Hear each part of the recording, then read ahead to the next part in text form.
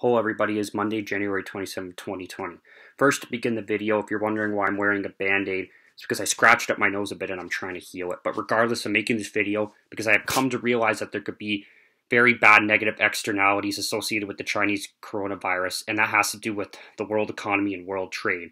There's been a lot of talks from a lot of governments around the world about banning travel to in China and all flights, and here in Canada, where I'm from, the government has considered it too. But I think the reason why they haven't done this yet is because it could mess up the world markets and world trade, because with China being such a huge manufacturer, all world trade revolves around them. And if they were to do this ban of the flights and people going to and from China, that means that also no trade is going to happen too. Like, no products are going to go into China, no products are going to come out of China. And that could really affect things and possibly collapse the world economy, depending upon the length of it.